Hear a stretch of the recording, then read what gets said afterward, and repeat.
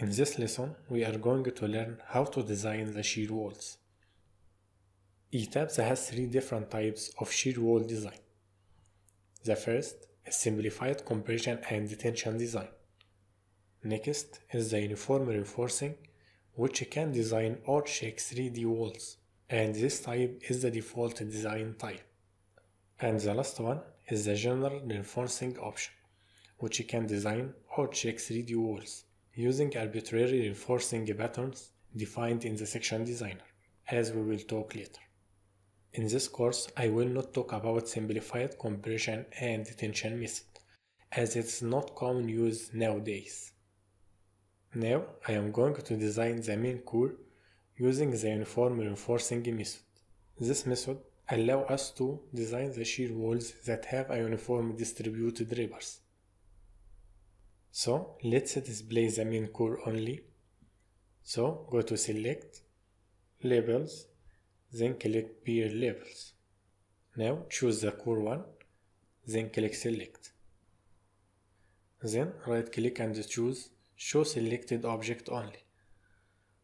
Next, I need to draw a section in the core, and to do that, go to the Draw menu, then click on Draw Developed Elevation Definition. Name it Core Section, then click OK. Then pick up this point and this point to draw an elevation for the core. Now we need to tell Etabs which method I am going to use to design this core.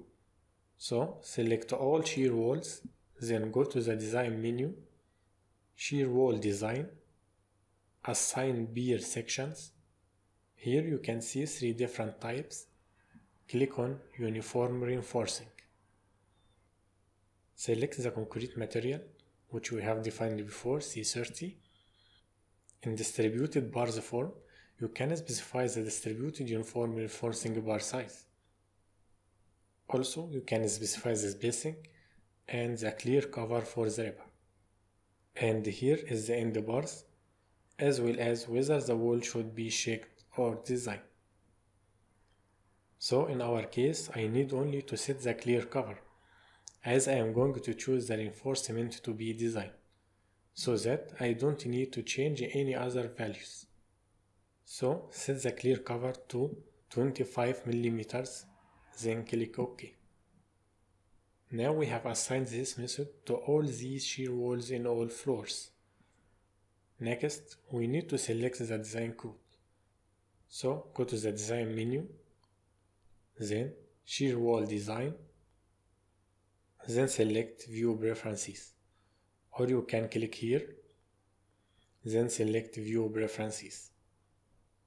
By default, the design code is taking the ACI code. You can change it if you want, but I will leave the default settings. Only I need to change the ribber material to T400, which we have defined before, then click OK. Next, we need to set which load combinations which Etabs is going to use for the design. So click on Shear Wall Design, then click on Select Design Combinations. Here, as you can see, we have all combinations in our project have been listed here. Also here, we have the design combinations that Etabs is going to use for the design. First, I am going to clear all combinations here.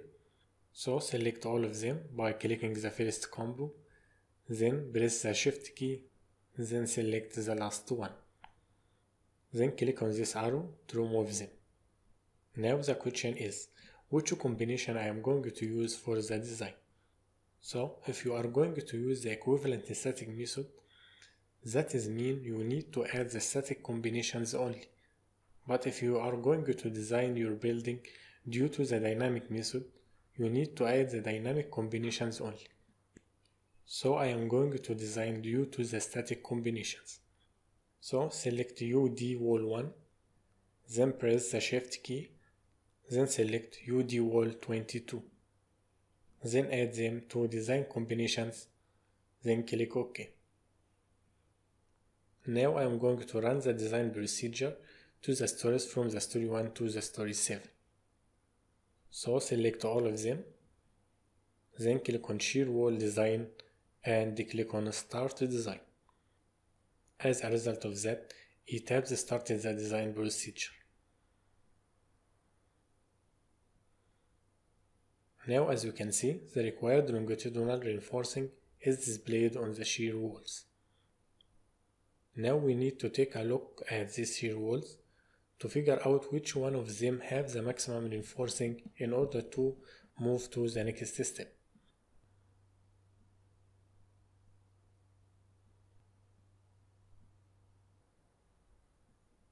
So as you can see, the last shear wall has the maximum reinforcement. So right click on it to bring up a detailed designed sheet.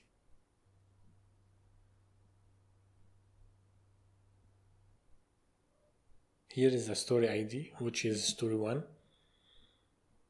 and here is the peer label, centroid in the X direction and in the Y direction, total length, the shear wall thickness, and the live load reduction factor. Also, here is the materials. Now scroll down to flexural design for P Ultimate, M2 Ultimate, M3 Ultimate. Here is the location of station, top and bottom. Also, here is the required rebar area, and here is the reinforcement ratio, and it should be between 0.0025 and 0.04. And here is the current ratio. Here is the most critical combo and its total loads. Now I need to convert the required rebar area to bar size and number of bars.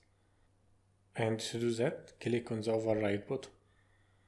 Now in this form, here we can find the corner bar size and the edge bar size.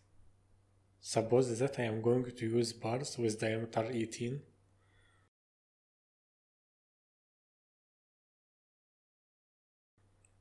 And the spacing between the bars, I will take it 25 cm. Now click OK.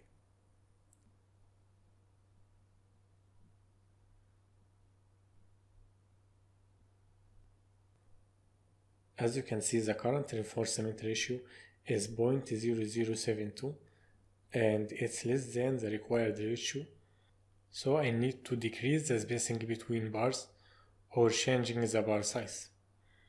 In our case, I am going to change the spacing to 15 cm.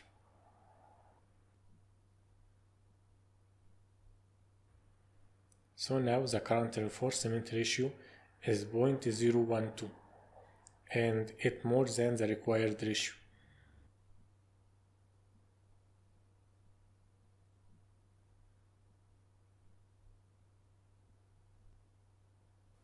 Also, if we clicked on override, then choose checked instead of design.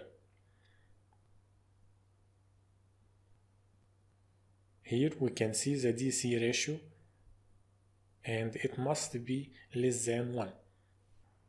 So in our case it is 0.89, so it's okay for now. Back again to override. Now choose design, then click OK.